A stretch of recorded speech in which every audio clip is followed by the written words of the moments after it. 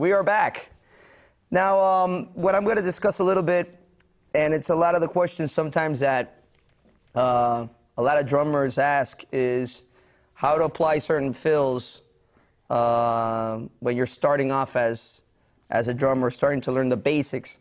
So I'm just going to go over a classic fill, and there's even a lot of ways with this classic fill that you can play around with stuff. So I'm going to take one of the first beats that I was showing you, and I'm going to apply this break or this fill. Okay, ready? 1, 2, 1, 2, 3, 4.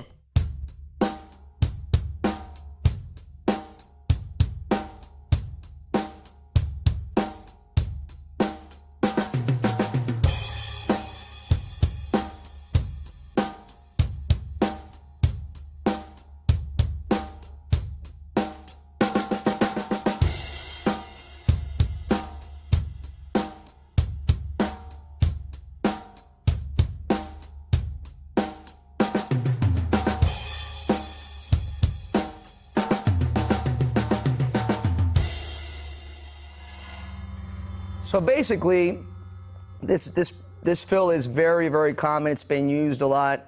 But the interesting thing about this is you could break it down and make it long. You can break it down. You can make it short. And the important thing is to try to make everything sound, you know, nice and smooth, not or. It should be nice and smooth. And even with this type of fill, you can play around stuff, switching drums. And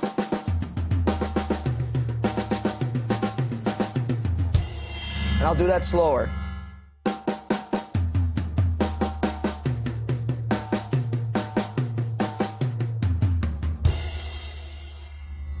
Now, one of the hardest things is to keep that break or that fill within time, or within the bars, or within the measure. So if you have the ability to count in a way that it doesn't mess up your playing, like in your head you're counting and you say, well, I'm going to throw it that fill in the last bar, or in the third or the fourth measure, depending how long you want it. So this, I'm going to count it off, and I'm going to play it low so you can hear how I'm counting, and you'll see where I'm going to throw in the fill, and that way you'll understand where we're coming and where we're going out. Ready? 1, 2, 1, 2, 3, 4.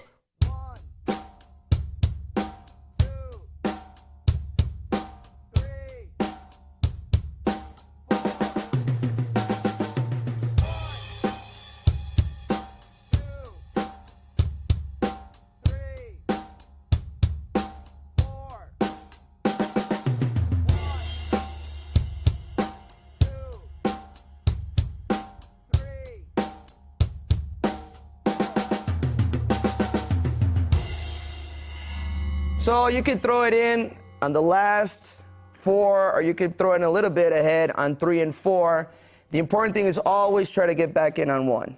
And that's sometimes the hardest thing.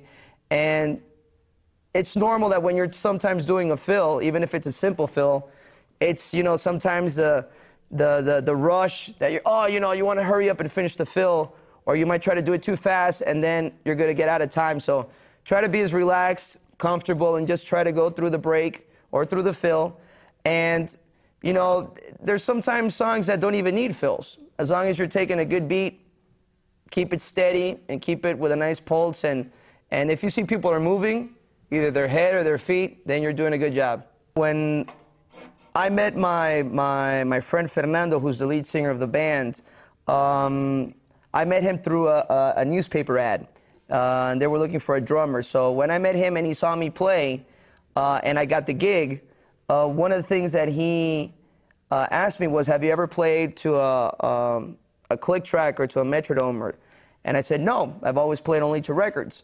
So he bought me a metronome, and what we did was we put in a headphone jack. And so that way I had the different velocities, and I would put on my headphones, and I would practice to different times. Because he always said that in the event if we were going to record in a studio, well, to try to keep the best time possible, I would have to play to a click track. So early on in my drumming career, I would say I got adjusted very quickly and easily to a click. And I practiced like from 15 until I was 16 to different times, different rhythms, applying this. And then what got even better was when I got into drum machines. It was way better to program stuff to play to, because with a clicker, you know, you gotta put quarter notes, 16 notes, or 8 notes, and it's always a pulse.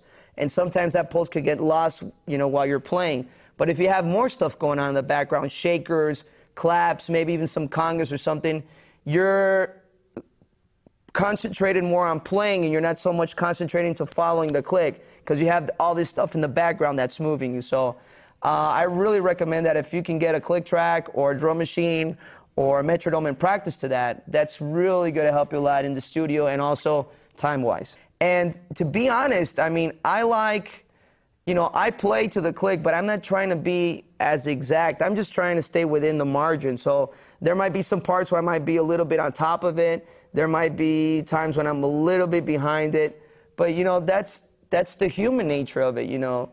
And at the end of the day, we're not drum machines. We're humans that we have a pulse, and we have feelings, and we have emotions, and we have also the urge sometimes to rush when there's, you know, all this energy, or there's sometimes when you have to pull back. And that's something that I love to do, especially with my band, is that there's times where I can feel they're rushing. And it's so cool to hear how you're, you know, applying the brakes on the band. It's like, whoa, you know, so it's a cool thing. We're going into another phase right now, which is an interesting phase, which it has to do with a little bit of more advanced stuff. And I want to share this with you because it's not impossible to do. It's more about just sticking your mind and putting yourself to practice, and not to get frustrated and to lose patience. It's doing it over and over and over again until you nail it, until you feel comfortable with it. And one of the things that helped me a lot when I was becoming a drummer, besides listening to music and trying to see my favorite drummers on TV, because I'm talking back way, way before when VHS was coming out and stuff like that, not even DVDs existed. One of my favorite drummers, besides Stuart Copeland, is Terry Bozzio. And there was just so much stuff that I loved of him, and I would hear of him, but I never had the opportunity to see him unless he would appear like on MTV or playing with somebody, you know, like Jeff Becker. So around 1990, I was able to go to a PASIC show in San Antonio, Texas, and he had come out with his first VHS, which is Terry Bozzio solo drums. And for me, that was like if they had handed me almost like the Bible of drumming. And it was amazing because it was the first time I was going to be able to see one of my idols doing stuff that I had no idea how he was doing it, and him explaining just like I'm trying to do now with you guys, and trying to show a little bit of how I started and what I play. So I brought a couple of stuff here to share with you that I took from that, let's say, video or that VHS or that DVD, which is out now in DVD. And I wanted to do these things, but then try to make it into my own, you know. I think us drummers were always influenced and inspired by people. And it's not that you're trying to rip them off or trying to copy them, but you're just inspired by them, and you want to just try to do that and turn it into your own, you know, and then you mix it all up. And so one of the things that I really liked about all this video, and there's so much amazing stuff if you can get it, is there's a section where he talks about cross-sticking. He does this solo where he starts, you know, cross-sticking between one tom and another tom. Obviously, in that drum set that he had 3 rack toms and the floor toms. But there's something that I do in my solo, which is basically taken from Terry, and I'm doing single strokes between the 14 and the 16 tom. And what I do is I just place my hands all over the place and just go back and forth and not really thinking about it too much. It's just having fun. So I'm going to do a little example of it slow, and then I'll try to do it fast. Or maybe should I do it fast first and then do it slow? What do you think? What would be better? Go ahead, do it fast first. Okay.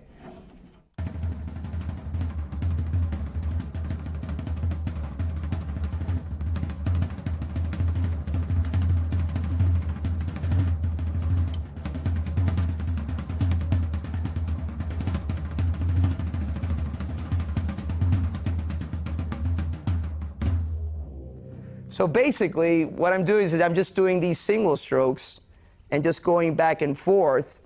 And if you break it down, it's something like this.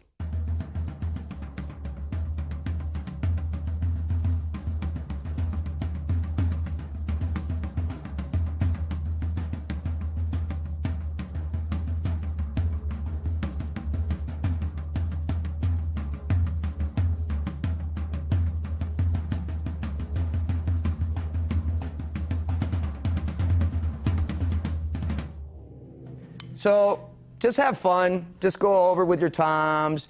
You could do it also, you know, going between different drums. And it's a cool thing, especially when, you know, when you're doing solos, you want to sometimes throw a little thing here and there that looks pretty cool. So to me, I thought that was pretty cool.